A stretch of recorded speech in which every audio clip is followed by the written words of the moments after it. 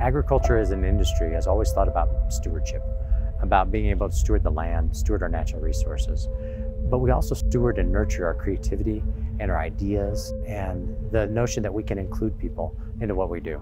So the one thing that's important for the College of Ag Sciences, and the one thing that's important for agriculture in general, is that we welcome people to the table and that we join others in conversations around their table so that we can have a successful future.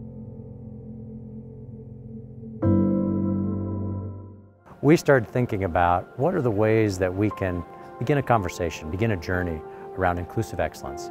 So inclusive excellence being this idea that we practice inclusion, the ability to affirm and to respect and to value, practice that every day, and always look for self-improvement.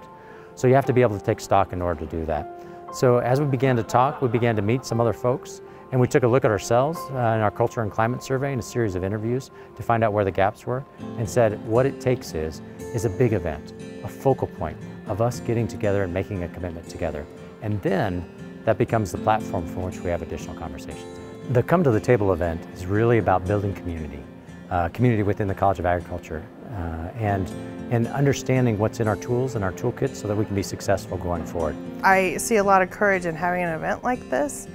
It shows that he's willing to encourage the college to dive in and take a look at themselves, and I think that that can be transformative.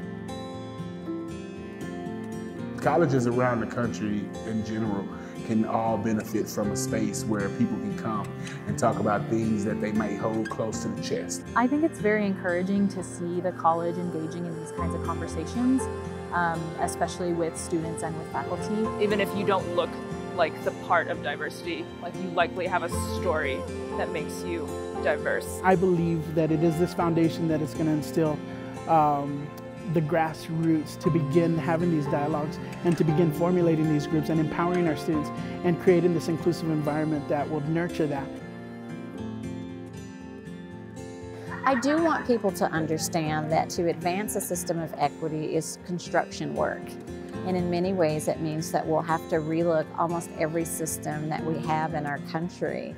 And so the one thing that I would want to leave people with is that it is not your responsibility to try to do everything, but it is your responsibility to try to do something, and you get to define what that something is. You know, as we go forward the next few years, one thing I'd like to see is for groups of diverse individuals and people to actually be engaging with each other, planning together, celebrating our successes, and also having difficult conversations around things in the world around us, and then understanding how we can work together to be able to take advantage of opportunities and to be able to remedy some of the challenges that we face.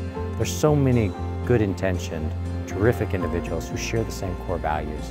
In the next 1 to 2 years, we're going to learn how to build that community with each other so that we can exhibit those in our daily lives.